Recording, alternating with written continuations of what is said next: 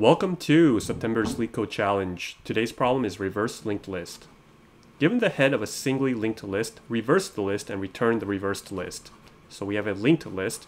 Now normally if we had just a list, we could just reverse it and return it, but you can certainly output this into an array and then rebuild the list. But let's try to do this in O of 1 space.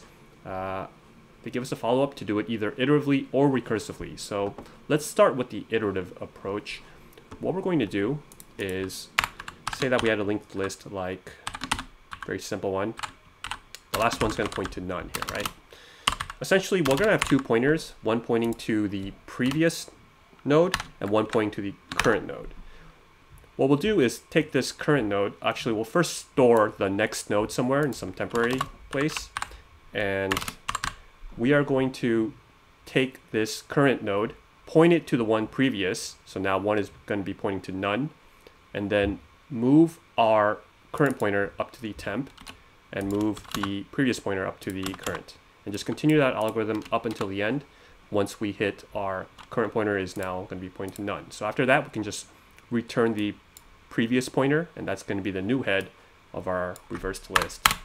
So we have two pointers, right? We have to store the previous, which is going to be none, and the current, which is going to be the head. So while current, let's first store the current pointer's next node somewhere temporarily. This will be current next. We are now going to point our current.next to the previous node, and we are going to move our previous node to now equal current, and we're going to have our current now equaling the temp. This was the next node, but we stored it somewhere temporarily, right? Once we finished this loop, we can return previous, because the current node will now be pointing to none, and the previous one should be pointing to the new head. So let's see if that works. Looks like it is. And there we go. So this is O of n, time complexity, and O of 1 space.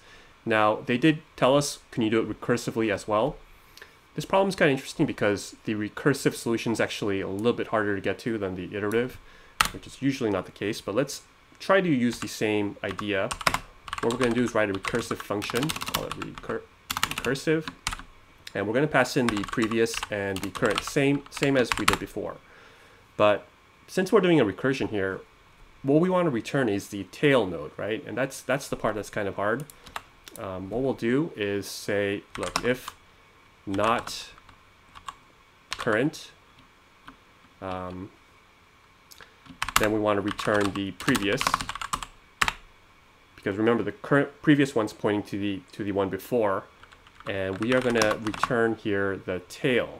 With our recursion, we'll say pass in current and current.next, and this tail is going to be kind of like stored as we move it up, because that's the thing we want to return. So we can return the tail at the very end.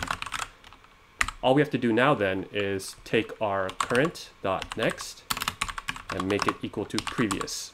Now what about, what we did before in the iterative where we had to store that temp variable? Well, luckily this recursion will store it in the stack, so we don't actually need to worry about that. So all we need to do then is return our recursion with previous being none and the head being the current. So let's make sure this works here. Okay, it looks like it's working. And there we go. So this is the same O of n. And I'm not entirely sure if this is O1 space because of the recursive stack. I actually don't think it counts as O of 1. This might be O of n space as well. So I'm not sure. Correct me if I'm wrong. But I think the iterative approach is much better. So this is just kind of for exercise. Okay, thanks for watching my channel. Remember, do not trust me. I know nothing.